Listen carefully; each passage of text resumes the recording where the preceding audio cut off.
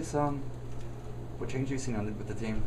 Well, looking at an inventory of kind of goals that we want to accomplish this spring, we looked at it as a staff, and we wanted to be able to make an emphasis on pursuit, tackling, develop some leadership within our different cores, our linebackers, our defensive backs, and our up front guys, and develop communication between those units.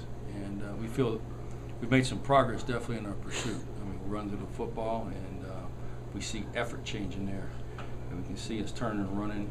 Now we got to emphasize probably the angles, but when you got effort like that, that's what you can build on. So we really like that. I think as time goes on, we got to get better at tackling right now, and we got guys running their butt off to get to the football. Now we got to arrive there and get the guy on the ground and take the right angle. Some of that's our angle, and our angle in pursuit. So we got to continue to work on that.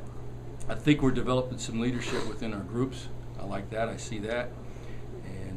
You want to see that when things are tough, when it's towards the end of practice or something isn't going right in a team period. You see guys step up. You want to see that leadership at that point, and that's when we see that happening on the field. So I'm encouraged about that. I think we got to communicate better.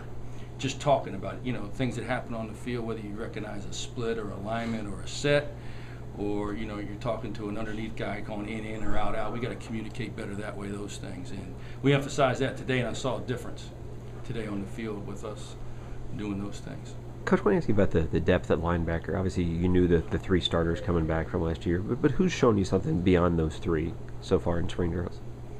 I think Rashad's doing a good job, and he's doing a good job. And actually, when a guy moves from safety to linebacker, you think he's going to have good coverage skills, and he does have that, but I'm seeing him do some things against the run as an off the ball linebacker that's encouraging to me. I'm really happy with his progress right now. At the will linebacker, you got Mike June, and you got Pozniak and Epps working over there, and there's a battle over there. I see some good things, and Mike June's a pretty good hitter. He's a strong kid and arrives at the ball in a bad mood. I kind of like what he's doing there and give us some depth there. And at Mike linebacker, we have Ruben Garcia is doing a nice job in there. Hans Lewis and Corwin Hamilton's doing some good things. He's a very athletic guy that just needs some refining, but he's got some skills. He's got to find the ball ability to find out the guys carrying the ball, which is definitely a gift. The guy that's also showed some good things here in the last two practices is Edsel Caprice. He had a real good day today, so it's probably sticking out in my mind right now. Garcia, just a walk-on. It seems like he's holding his own and even ahead of some of the scholarship kids here. Yeah, he's battling. He's a worker. He's a smart kid. He's a great student. He likes the game, and he's what college football is all about. I really admire that young man. Now, is he looking to stay at will right now? Yes. Is Garcia and Hamilton, are they battling out for the second spot right now?